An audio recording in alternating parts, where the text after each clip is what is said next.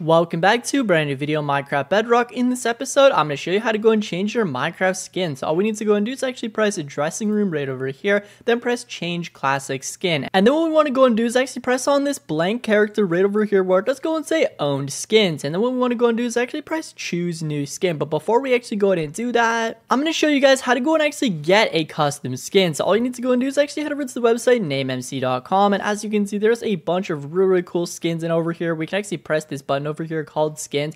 As you can see, there is just pages and pages of cool Minecraft skins. So we're just going to go ahead and actually press this toast over here. This looks pretty good. Now we're just going to go ahead and press download. And then we want to go over back to our Minecraft Bedrock and actually press choose new skin. And as you can see on the left over here, it's going to go and open up our download area where I've actually went and download that toast skin. Now we're just going to go and double click and I'm going to go and actually choose the slim arm. But yeah, this is actually right over here as you can see, and we've actually got it. So that is actually basically it. I hope this tutorial was helpful. If it was, make sure to like and subscribe.